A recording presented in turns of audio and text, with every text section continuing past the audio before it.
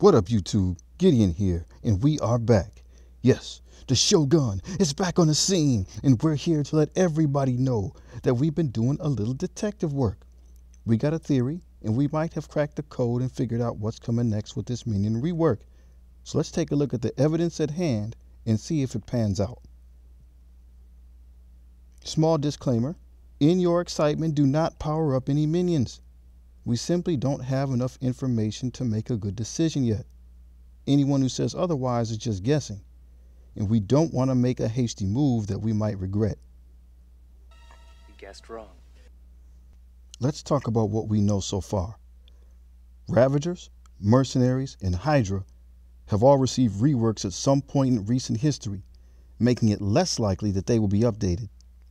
They were all retooled for Alliance War, a PvP game mode, meaning that the spenders have already powered them up. That only leaves Kree, Hand, Aim, and Shield.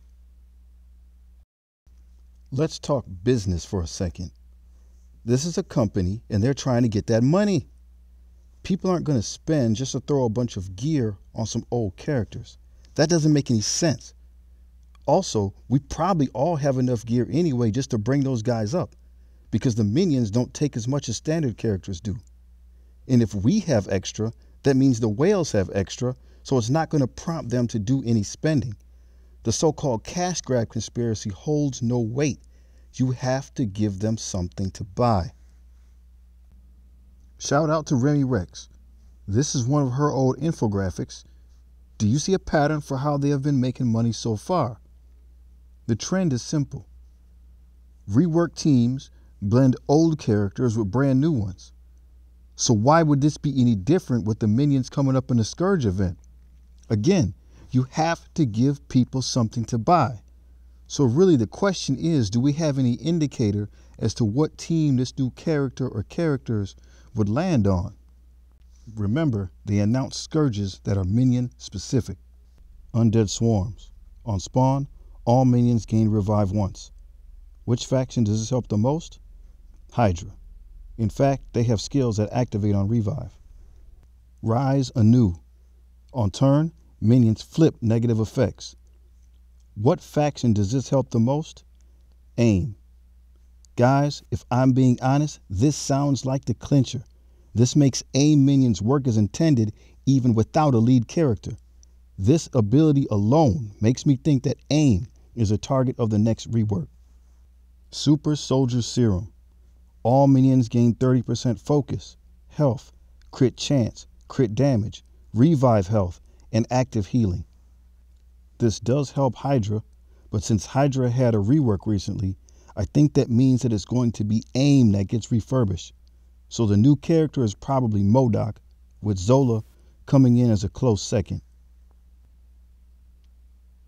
Still, don't be cute and start powering up characters. This is all still just speculation, and if you do it wrong, it may not be you who gets the last laugh.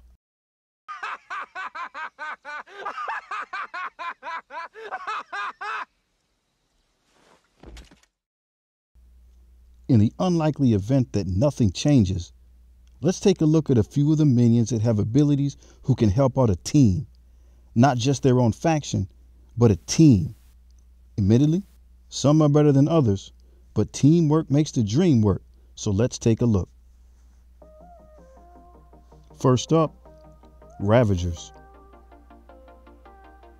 Ravager Boomer is the 5th strongest damage dealer within the minions. He has one ability that we should take a closer look at. His special ability, Full Blast, has slight speed bar manipulation. It might come in handy. Ravager Stitcher. His Stitcher kit has a percentage-based health steal. It activates twice. That means he can remove almost a 1/5 of any opponent's health. Next up, Shield. Let's start with Shield Security. Crowd Control. It lets you stun an enemy that has slow. We used to use this a lot back in the day to keep the nodes under control. Shield Operative. Extrication grants stealth to the most injured ally for 2 turns and give 3 stacks of regeneration, allowing them to heal out of harm's way. Mercenaries. Mercenary Riot Guard. Rampart. He taunts and gives everybody else defense up. Merc Lieutenant. Call the Shots gives offense up and speed up to everyone on your team. Merc Soldier. He has the #1 damage stat among minions, followed closely by his partner in crime, the Sniper, who's locked in at #4.